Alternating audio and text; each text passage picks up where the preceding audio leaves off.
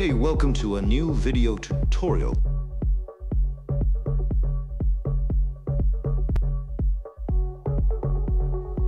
This opens the AI generation control panel, from where you can start, stop, and choose AI generation modes for just normal video and image, or for specific UN image generation or dataset modes. In the control panel, we select the standard image and video generation mode. This specific mode uses sage attention for better memory management. In the AI Generation tab, you can launch all available modes and features.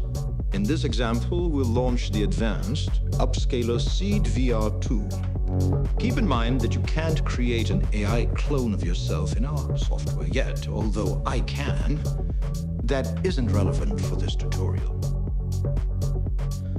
Okay, now that you've learned how to open and control our AI Generation suite, go and create amazing content. Don't go too far, you know what I mean. One more thing, don't forget to join our Discord server. And if you like the software, spread the word about Tekno3D Labs. It helps a lot.